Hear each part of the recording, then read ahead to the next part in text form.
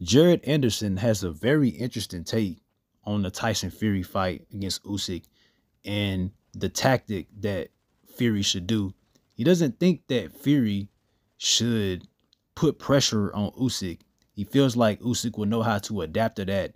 And it sounds like to me that he feels like, I guess it'd be more easier to take a counter punching approach and let Usyk come to him and then just wear him down.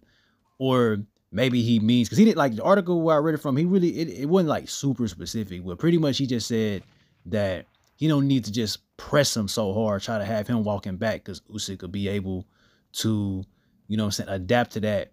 And maybe he's more so just talking about Fury gassing himself out, like, because I think that Fury, you know, he's a very good counterpuncher. He's a very good defensive fighter.